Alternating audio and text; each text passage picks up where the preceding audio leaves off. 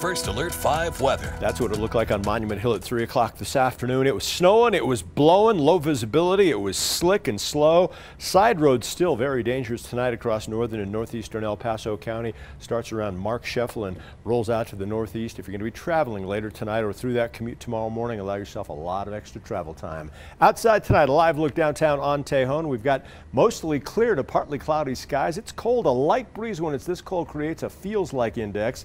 Wind chill right now is 16 degrees. Live in Pueblo, 25 on the thermometer. With that light breeze, it feels like 18 degrees. All right, a little better weather in your Thursday forecast. Here's what's going to happen. High pressure going to be the key player. That's going to bring in sunshine, and it is going to be warmer tomorrow, 7 to 9 degrees warmer than what we had around here today. Here's the way it shakes out hour by hour. Tomorrow morning, early, clear and cold. 7 a.m. temperatures into the single digits and teens. We're going to shake off those icicles late morning through the afternoon, but I think we'll see a healthy batch of clouds roll off the Continental Divide here across I-25 during the afternoon hours. No moisture with those clouds, but again, kind of putting a damper on that warming trend that we're going to see across our area. Here's what happens now. The storm system that hit us last night and today lift that thing off to the northeast. As I said, we're seeing another one warm up in the bullpen already. Here it comes. It's going to track across the Four Corners, dig across northern New Mexico. That's in a prime spot to bring in more snow to southeastern Colorado. Right now it looks like the prime target with the current track,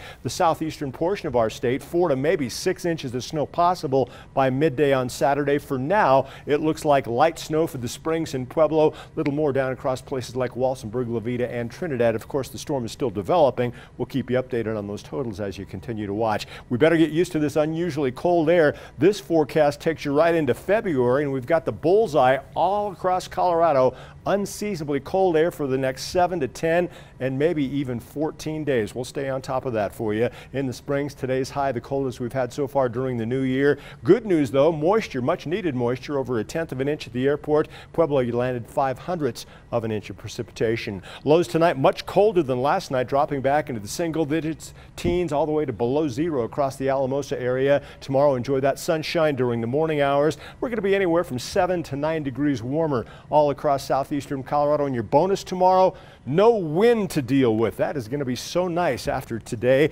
in Colorado Springs. Friday's the day we want to break out on that super 7-day forecast. Next piece of energy rolls across the area. That'll bring in some light snow here, maybe an inch or less across the city. But again, stay tuned for updated forecasts. Saturday, a dry day, and then by Sunday, here comes storm number 2. That'll linger into Monday morning, so I think you'll have frosted flakes for breakfast Monday morning and slick commute again as well. It's going to be real cold too. The high on Monday not even hit the freezing mark. For Pueblo, dry and warmer tomorrow. Then as that Pacific energy tracks across New Mexico, you're back in snow business.